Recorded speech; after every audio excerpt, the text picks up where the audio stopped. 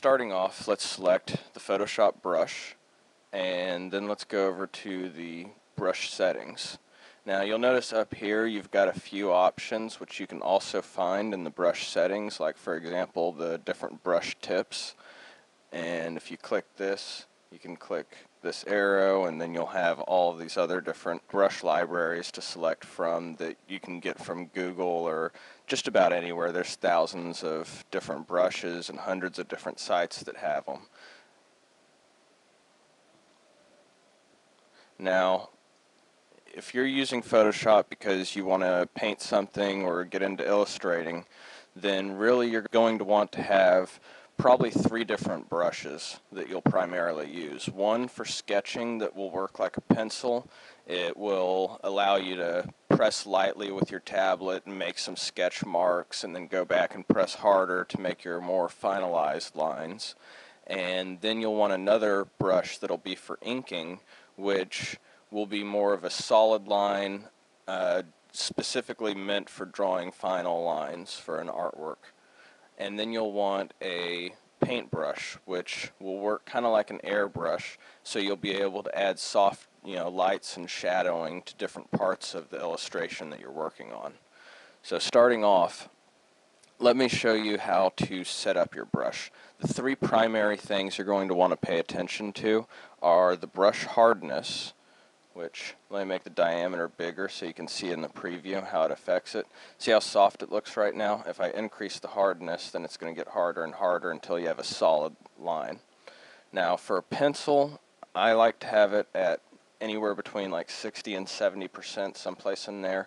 Then you've got a fairly thick line, but it's still got a little bit of a soft edge, which to me feels more like a pencil.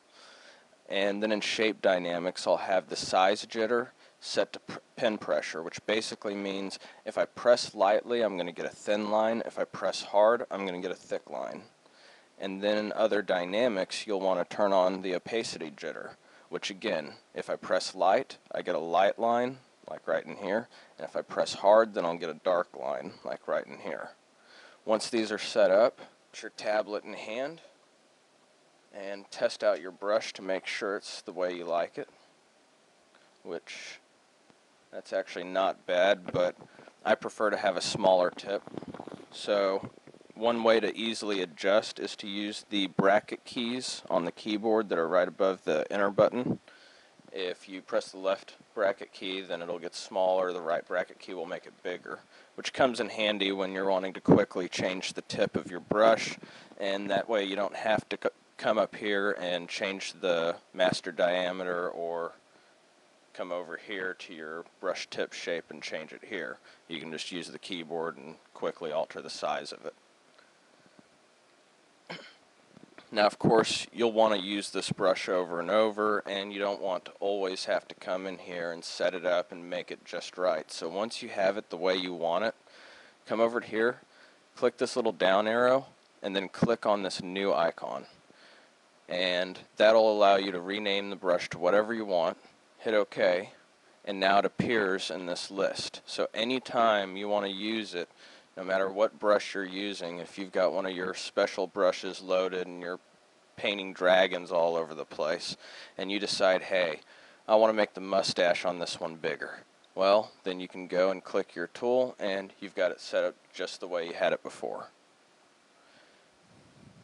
Now I don't need that, so I'm going to delete it.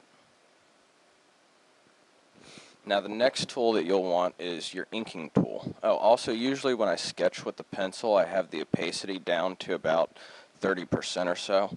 That way I can lightly sketch out the outline of, say, a person's head or something, and then go back in and start adding the more defined details.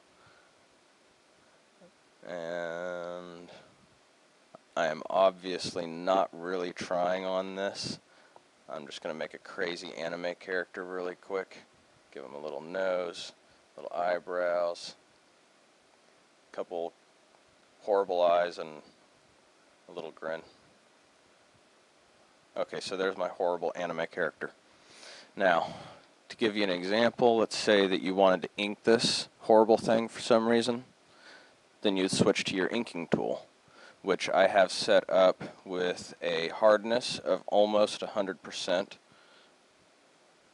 size jitters turned on, and the opacity jitter is turned off. That way I don't get any stray lines that, well, look like pencil marks. And then usually I'll switch to my black, and of course I want a smaller tip. I would use the bracket keys right now, but I'm holding the mic, which makes it a little bit difficult. And whenever you make your strokes, you really want to think about, that's a horrible line, but you really want to think about how much pressure to apply. Obviously, when you get towards the base of something, usually it's a little bit thicker, and it gets thinner as it goes up, so you press lighter. Again, these are horrible lines.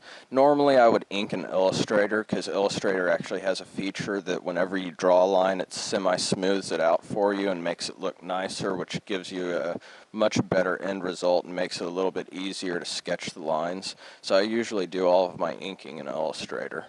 Then I'll come back in with Photoshop. Let me very quickly make a couple of inking lines. Again, I am not really trying on these. This isn't to demonstrate art techniques. This is just to explain the concept, so that way you can get an idea of how to use the tools. Alright, so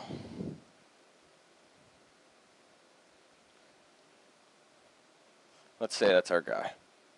And now we want to paint him.